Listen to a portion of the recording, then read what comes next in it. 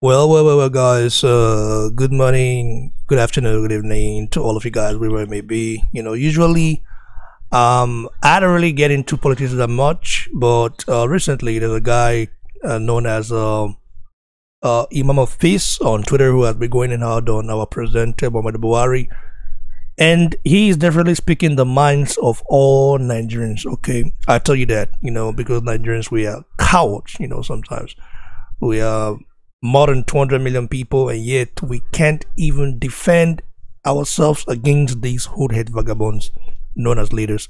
Currently, Buhari is nowhere to be found. You know, this has been going on for a long time. This guy has not even addressed the nation yet. And, it makes things even worse to realize that a foreigner, of course, has seen this and is definitely had to stop to speak and address this issue. Well, let's of course take a look at it right here. He just recently made a video about it. Since he's been going out on Buhari since yesterday, he's been going out on him.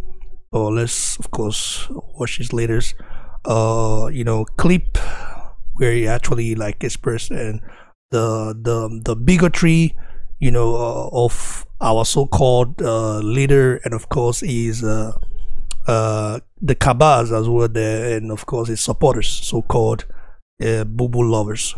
Let's of course watch this and of course give our take on it, guys. Wherever you are, I hope everyone is doing well. And just checking the sound. Yep. Hello, good morning, good afternoon, good evening, wherever you are. I hope everyone is doing well, having a lovely weekend.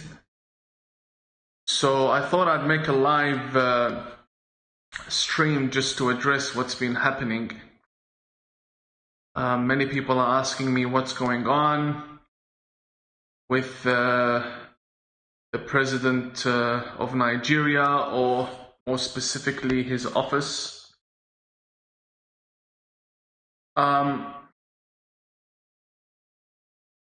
So I'll just start from the very beginning. What I do on Twitter, for those who are new to my page, what I do on Twitter is I share news I find relevant. I provide my own comments regarding events that happen around the world. I do that through facts, history, and many of the times humor. I don't give terrorists a break at all. Every terrorist gets their fair share of lashing from me online. Many people might agree with my method, many people might not. The point is, I come from a family that has suffered because of these terrorists. My countries, Iran and Iraq, have suffered from enough terrorism, and therefore this has shaped who I am in my writings, in my speeches, in my tweets. Terrorists don't get a break from me.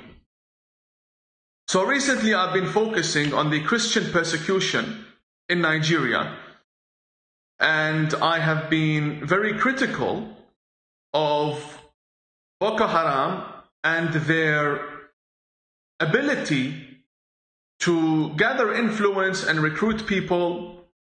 And so clearly the point I was trying to make is that the government needs to tighten the rules and regulations that govern the North and the South. And I began speaking about these issues from an independent perspective. I don't represent the government. I don't have anything to do with any government. I'm just an author. I'm an ordained cleric. And I travel around the world. I get invited now and then to parliaments to give advice. So I am somewhat involved in the scene. And also with such I don't want to say a very large following, but a decent following, people have an expectation from me to give my voice to the voiceless, to people who need it. So as I'm criticizing Boko Haram and Al-Shabaab and the terrorists in Africa, I felt a pushback coming from, not from the terrorists, coming from the supporters of Buhari. So I was very surprised. I said, this Buhari, he comes to the West and he seeks foreign aid, funding, claiming that he will deal with the terrorists in Africa, yet his supporters and his voters, his main voter base, are online and they're defending the terrorists. And by the way, when I say his supporters, I don't mean just random people. No. People from his office. People from his office. People connected to the presidency of Nigeria. Defending terrorists online.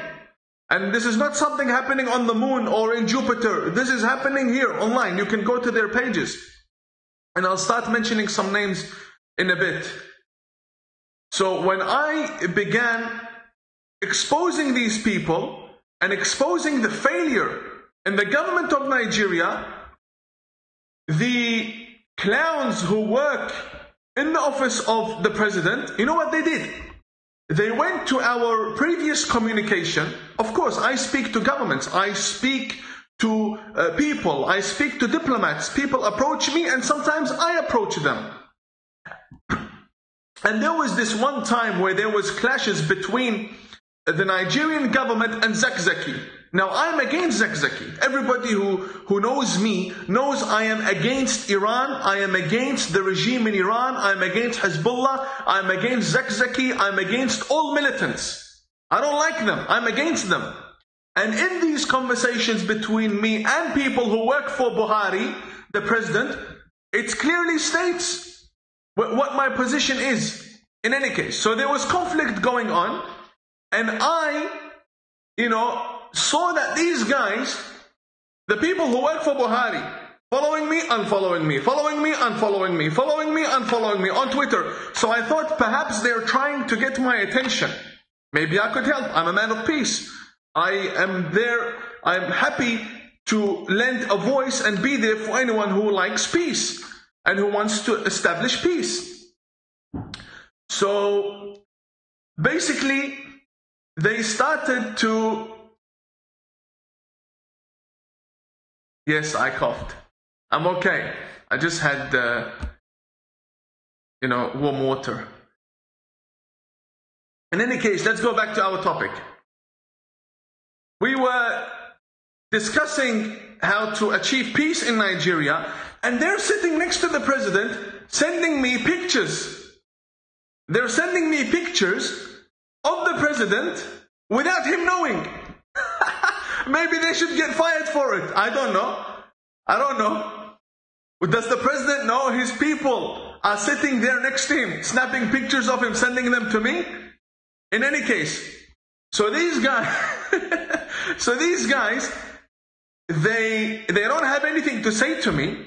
I exposed them. I exposed their links to terrorists. I exposed their presidency enabling terrorism. They couldn't do anything. So what they did, they released all of our chat logs, all the chats, everything that we had. Like, why would you do that? That's against diplomacy. Now, people around the world, when they look at the office of the president of Buhari, they see he can't be trusted. This guy can't be trusted. The moment you disagree with him, they start releasing your messages.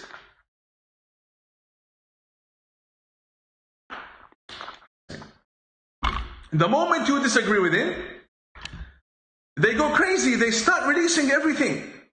Like, why would you do that? Anyway, so people now read the messages between me and people who work for President Buhari, and they saw that I did the right thing. I had no evil intentions. All of our communications was perfect, legal, excellent, and within proper diplomatic standards. There was nothing wrong with it. I am there offering peace, methods to achieve peace. We're talking about negotiations. And then They try to frame it as though I am seeking an audience with Buhari. Who the hell is Buhari? Nobody knows Buhari outside Nigeria. Who is Buhari? If he walks in America, nobody will even know who he is. If he walks in anywhere in Los Angeles or in New York, no one will know who he is. Nobody knows who he is. I am seeking an audience with him. Who is he? He's a nobody. He is a nobody on the international level. When talking in international diplomacy, he's a nobody. He has no power. He doesn't have any influence, not on the United Nations, not on America, not on the UK, not on any country.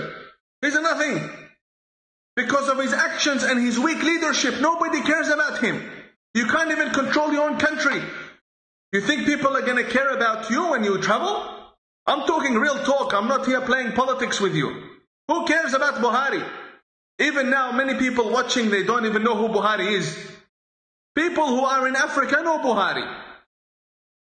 In any case, what I'm trying to say is, why is the office of the president attacking me for attacking Boko Haram? Don't you say that that you are against terrorists and you have a measure to tackle terrorism.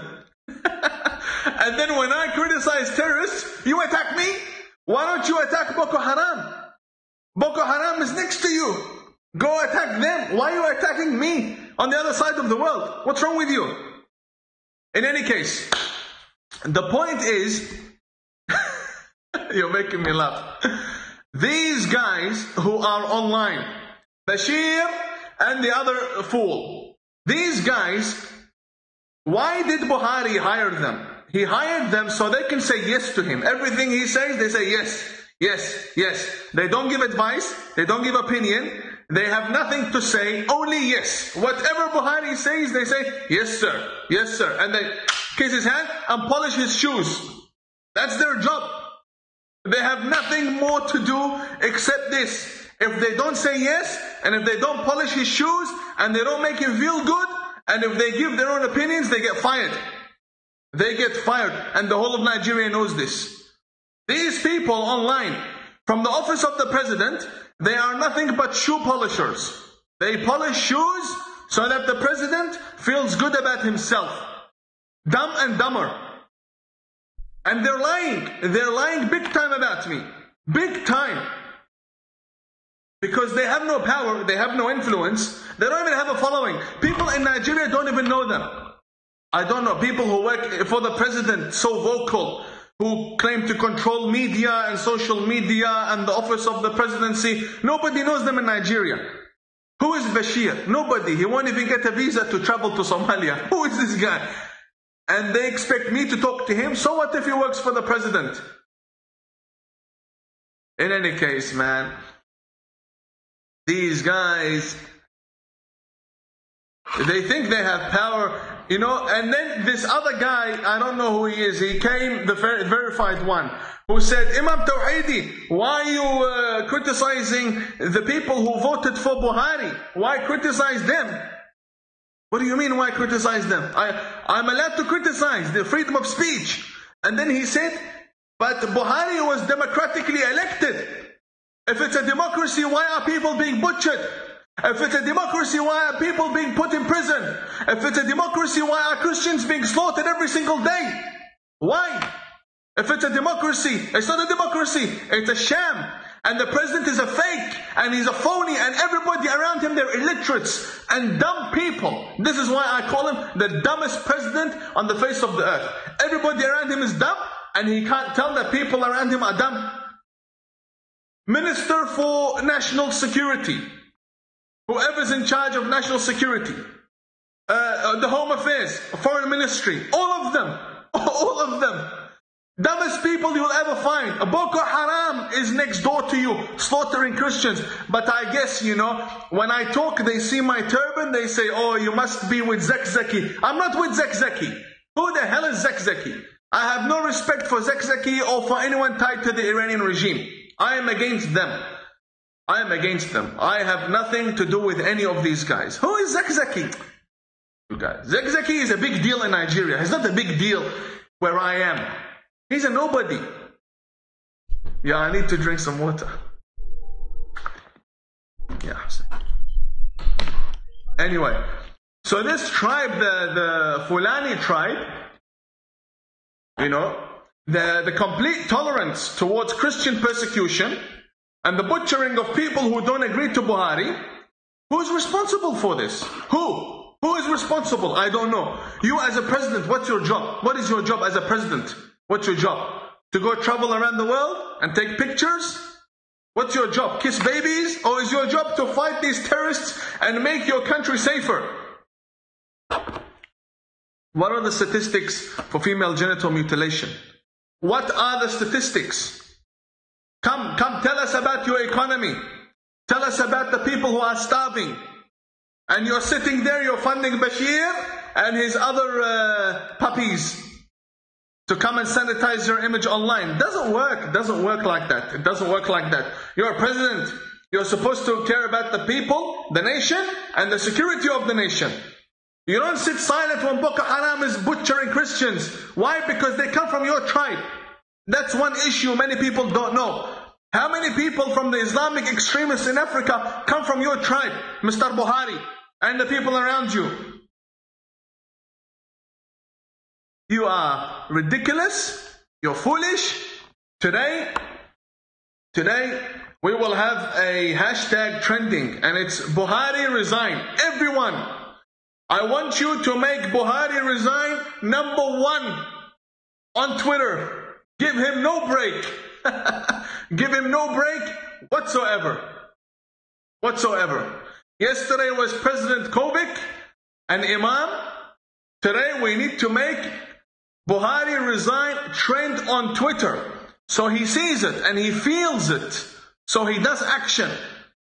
He takes action against the terrorists, and he takes action against the Islamists who are butchering Nigerians just because they're Christian, just because he disagrees with them, just because they're not Muslims. I swear to God, if a Christian pastor called for the killing of Muslims in Nigeria, Buhari would be there the first day to fight him.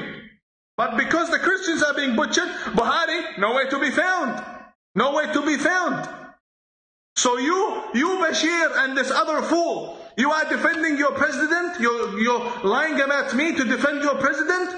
Where is your president? Do you even know where he is? You don't even know where he is. Maybe you should go find him first and then defend him. Maybe because he's no longer alive. If he's alive, then maybe you can get paid. If he's dead, you're not going to get paid for defending him. Okay, my friends, I love you. Take care. And don't cough. Okay, my friends, take care. I love you all. We'll keep you updated. But yeah, keep the pressure. Keep the pressure. Don't stop. Do not stop. Buhari resigned today. I want it #1 for the whole day. For the whole day. And let them look. They will lie. They will Photoshop. They will fabricate. Fine. Do what you like. Point is, let the international world see that you guys want this crook to resign. Thank you very much. Goodbye. Well, this was a well-structured statement from Imam Tawhidi, also known as, popularly known as Imam of Peace. You know, I have to say that I never knew who this guy was. You know, I've never heard of him before. You know, this is the first time purely I've heard of him. I think I started hearing of him since yesterday. So someone sent me a link of, you know, his ash words to our president Muhammad Buhari, and of course I was like, okay, who is this guy? Where's it from? I did my research as well, and I found out that he's originally from Iran.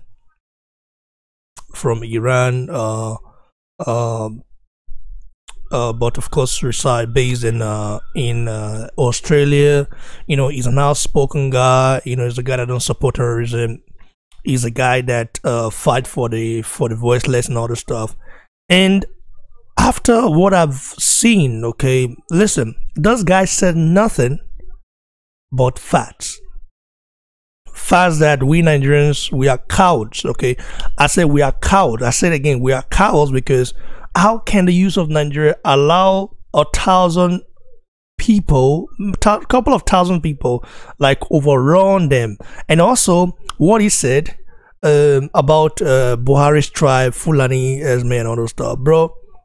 I mean, this is what a lot of every Nigerian knows. You know, every Nigerian from the southern part of Nigeria, from Lagos to Edo, from Edo to Anambra to Rivers to Cross River to everywhere in the south. Okay, everybody will know that the Fulani Esme are doing damages. In fact, my mom can't even go to farm anymore due to the Fulani Esme problem and all the stuff, the situation going on right there now. And Buhari has never taken any action towards Fulani Esme because, of course, they are his people. And this is what I say: Nigeria is a forced marriage until you, of course, restructure the nation. Of course, make everybody important. That's why you see me. I'm a Nigerian, Nigerian. That's why on this channel, I always make sure that I include every Nigerian, regardless of where you're from. You know what I mean? I include it because I don't believe in, you know, I'm this, I'm Igbo, I'm Yoruba, I'm this, I'm that. Bro, at the end of the day, we are all one people. We are all the same. But we do have different ideology, because if you look at where I'm from, you know, the south side compared to the north side, we are just two different people in terms of how we think, how we reason, and how we do things. We from the south mainly like diplomacy, and we of course want to learn more and of course acquire education and other stuff. The northern part of the country don't really like that. They don't like Western education. So I don't even know why Fred Lugard, what's his name again? Fred Lugard and his wife, you know, decided to do what they did, all because of greed and of course use Nigeria as a cash cow. But we are one already, like we're in the same country now. But the thing is, there are some group of set of people that just want to stay on power forever. And a few days ago, I came across a tweet of what's his name again? Gimba Kanyanda. I don't know how to pronounce his name. I think he's from the north side, who was saying that Buhari must be protected at all costs, because if he dies, if anything happened to him, you know, there are lots of vultures who are looking to take power. And he was basically calling the vice president Osibajo a vulture, because the guy is from the south and of course a Christian in a way. The thing is, I don't believe in all this religious stuff. I don't believe in that. I just believe religion was a tool to divide, you know, people, and also, of course, it successfully divided people. I just believe the religion of love. Love one another, love your neighbor as yourself, love everyone, you know, appreciate everyone, unite, you know, fight bad things off together, because Nigeria can be the greatest country, or one of the greatest country in the world. We have the ability, we have the capability, we have the minds. But because of the deep-rooted tribalism and of course deep-rooted religious, religious divide, you know, that stuff is gonna take maybe 1,000 years to even accomplish. Will Nigeria even survive this coronavirus stuff? I don't know if we will survive the coronavirus stuff. And if Nigeria happens to if there happen to be a recession in the country, I believe the country will divide. Do I want to see Nigeria divide? No, I don't want to see it. I don't want to see it. I don't want to see it. Like, you know, Boswell said, like, I keep it real. I don't want to see it. But at the same time, it has to be done at some point, because you can't keep having people who don't, you know, who don't care about you, and who are, of course, tribalistic in nature, who don't want nothing good to come out from your power, who have done everything possible to subdue you, to make sure you don't grow, and yet you grow, but there are things that needs to get done and they don't do it. They share the money. And of course, I just also heard that Nigerian senators ordered 400 plus exotic cars, you know, about 50,000 plus, whereby we don't even have enough ventilators in Nigeria. We only have less than 400 ventilators in Nigeria. New York City alone has 16K, and it's still not enough. And we don't even have enough. We don't even have up to 100 ventilators for 200 million plus people. Can't you see that the country is going down the drain? Can't you see when people say, "Oh, the country is useless"? I don't really argue with them, but I don't support, you know, a foreigner. I don't usually support foreigner, like insulting our president and all that stuff. People are saying, oh, the guy is insulting Nigeria, not insulting the president. Listen, The guy loves Nigerians. Okay, he's just saying what every Nigerian that is going through hardship and of course not benefiting. Listen, I've never benefited shit from the Nigerian government.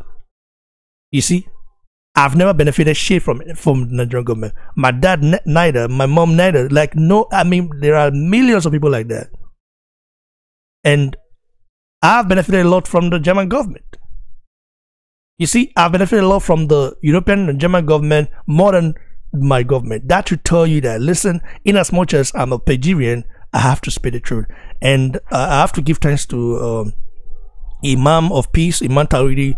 This guy is an outspoken guy. Yeah, some people might find it annoying and other stuff. But believe me, 99% Nigerians, of course, think this way. Some of them are just scared to come out of the woodwork and express themselves because they are afraid their families will be targeted, because what they do in Nigeria right now, especially those people in power, when you talk, they find a way to subdue you. They call DSS for you. Just like look what happened to Omoyele Sowore, how he's been prevented from even taking power, how he's been like tortured, you know, how he's been arrested, how he's been like maltreated, you know, how he's been like they want to, you know, to make sure the guy, you know, go back to US and continue to live his normal life. But the guy is not going to do that anytime, because the guy, he's a Nigerian, so he wants to fight for the nation. And also, Nigerian youths are selling their votes. You know, I heard they sold their votes to Buhari and other stuff. I heard what I heard, but I'm not saying all of them did, but most of them did. How can you say you vote 5,000 naira? What will it get you? What is 5,000 naira? It's crazy. Like, the country needs a restructure. And I don't know, the North is way behind, you know, in terms of education and of course civilization and other stuff. The North is way behind because the North just believe in their whole Islamic way of life, which is not bad. But at the same time, you look at countries like Saudi Arabia, Qatar, you know, United Arab Emirates. Those guys are making this happen. They are developing their nation. You know, they are making their nation a better place to live, to work, to do things. You know, and those people are the one that brought you the religion. But yet they are progressing while you are digressing. This is why I always say Africans always, especially Nigerians, will always, you know, like when something gets introduced to us, some of us will just take it as if we are the one that created it. Just the same way in churches in Nigeria. You go everywhere and you see churches in Nigeria. I'm not saying you shouldn't go to church or something, but people are using this as business right now, man. And it's crazy. You know, like you have pastors who have private jets, and yet you as a member, you don't have shit. You're still struggling to survive on one daily meal and all those stuff. So this is what I say. The mentality is just backward, and as a Nigerian, that's why I always mingle with Nigerians. I don't mingle with Nigerians, I mingle with Nigerians. All of my friends, 99% of them are Nigerians, patriotic Nigerians. Whether they were born in Nigeria, they were born outside Nigeria, they were born anywhere they were born at, they are Nigerians. Those ones are the ones that will change the nation. Those ones are few in number, they're just a couple of thousands, but we are the ones that will change the nation, you know, if given a chance. One of us is there right now, Omoyele Sowore, fighting to make sure that that country, you know, gets to the top, absolute top. But if the country will even survive recession again, I don't know. You know, the coronavirus issue is like going on right now. And I think this might be the one, listen, in as much as we don't like the virus, we know it's dangerous, but this is like a revenge to the Nigerian politicians. Most of them are getting right now. Most of them are even in self-isolation, hiding and all that stuff. And I just heard that Buhari is not Nigeria. Like, what the hell? President Nigeria is not Nigeria, and he's never just Nigerian. I heard he's in the UK, you know, admitted into a hospital. I think also is well, is the chief of staff as well. His colleague Yatari is also there. Bro, waiting. I use my eyes see for embassy for Nigerian embassy for Berlin. Which I use my eyes see. What I saw there with my own eyes and what my experience, you know, illustrate is that, listen, Nigeria is not united, it's not a nation. It's a tribalistic country with tribalistic people, with some people that think because they are this tribe or this tribe, they think they are above the others. If you think that way, then share the goddamn country, let everybody go its way. You know? But with the sharing, no, because they know we from the south, that's what they get. They get what they get from. After the oil dries up, what's gonna happen? Then they'll say, "Oh, let's go away." Then I think it'll be better, regardless, because we don't have to depend on oil to survive. You know, Germany don't depend on any natural resources to survive. America don't depend on that. Most of the the developed countries don't depend on resources to survive. You know, Nigeria has that market. Nigeria has those brains. Nigeria have those vibrant, youths. But yet we keep electing all these old head vagabonds that want nothing but an absolute disaster situation for us. Anyway, guys, I will stop for this. Thanks to Imam of Peace for, of course, addressing this. I know I really appreciate it. I really appreciate it. I'm going to be following him, though. I'm going to be following what he had to say about Nigeria. It's very good. And I'm telling you right now, even the president's office, they're like angry with him now and stuff. But yet, this guy keeping it real. He doesn't give a shit about nobody, man. Man, he's just keeping it real. So I like this guy, though. So for those of you guys who are watching, like the video, share, subscribe, and stay blessed. And of course, go follow Imam of Peace if you want something real. If you want unbiasedness, if you want someone who's gonna speak your mind. In fact, I'm even ashamed to say that a foreigner cares more for the people, for the ordinary Nigerians than the Nigerians themselves, because we have some middle class people who don't even care as long as they get money monthly from the government and all the stuff. They do the stuff, all this quote stuff that they do. It's just crazy, man. Thanks to Imam of Face for this exciting, of course, interesting video. Stay blessed, guys. Cheers.